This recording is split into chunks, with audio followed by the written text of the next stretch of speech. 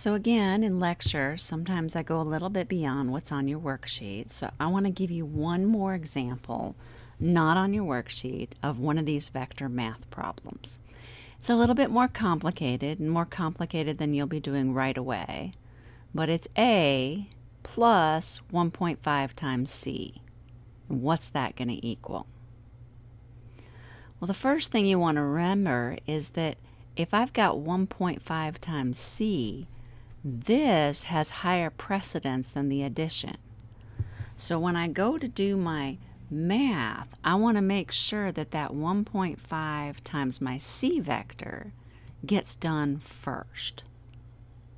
So I've gone ahead here and put in the actual values for A and for C. But I'm going to remember I want to do this second part first. So I've got 1.5 times the 0 for the I hat, plus my 1.5 times the 1.7 for the j hat.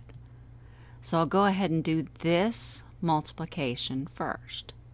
And when I simplify those things, well, 1.5 times 0 is 0. 1.5 times 1.7, put that in my calculator, that gives me 2.55j.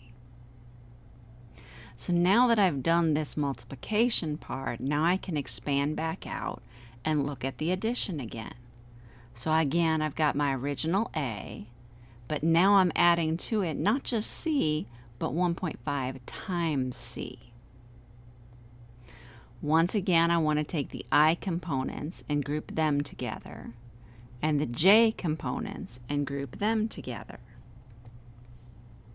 So that's going to give me my two I components, the 3 and the 0, put together, and my two j components, the 2.5 and the 2.55, put together. And when I simplify that math, of course, 3 plus 0 is just 3, and 2.5 plus 2.55 gives me 5.05j.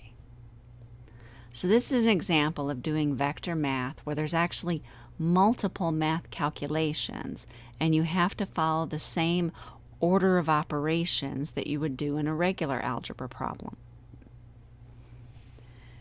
Keep something like this in your notes for further reference, but it doesn't have to be on your worksheet.